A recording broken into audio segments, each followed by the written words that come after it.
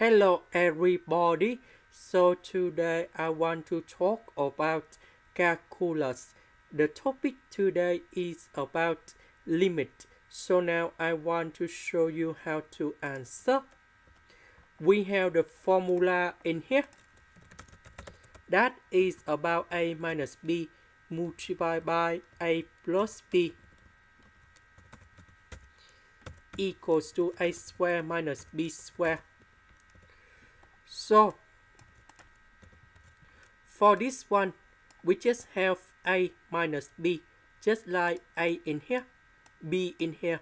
So we want to create about a square minus b square. So we need to multiply by a plus b on numerator and denominator.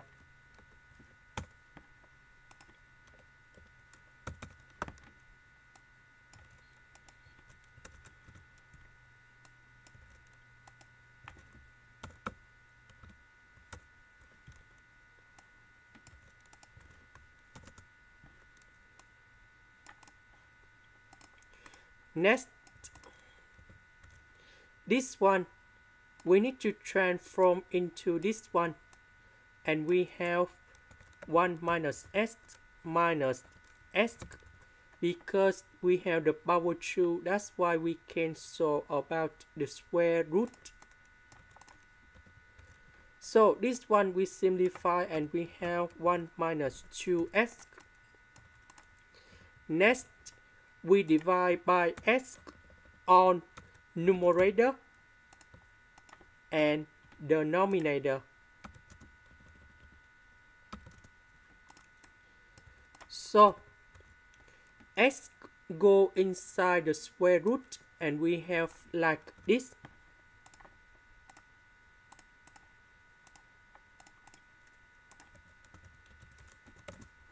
Similar for the second one.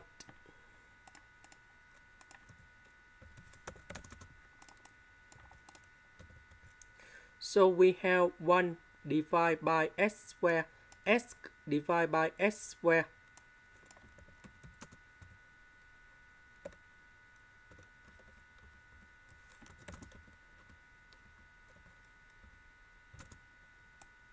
Similar for this one. So as you can see that if we put s approach to s approach to positive infinity, this one they go to 0, 0 and 0. So that means we cannot divide by s. So we need to divide by the square root of s from here.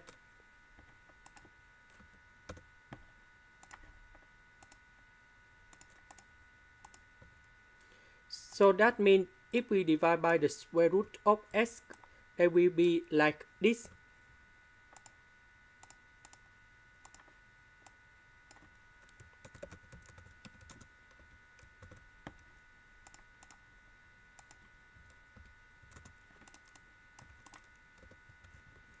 Now we simplify again. Now we have 1 divided by the square root of s and s divided by the square root of s. We have like this.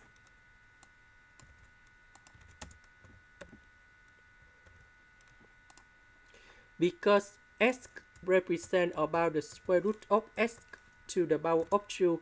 So this one divided by this one, so we have this one in here. And as you can see that when s approach to number positive infinity, this one you got 0.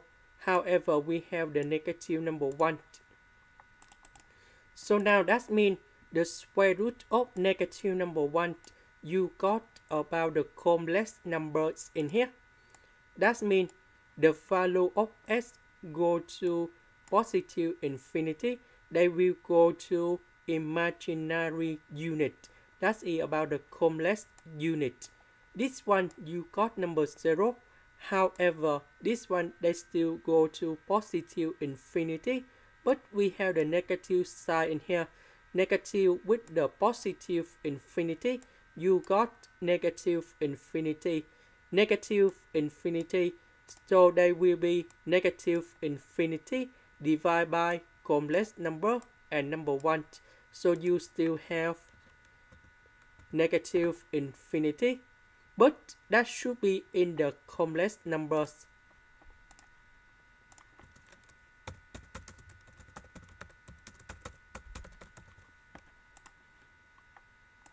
Or if you don't know, so you can put about like this. I represent for this one, and this one for positive number 1. So we can put like this. This is the end. Thank you for watching.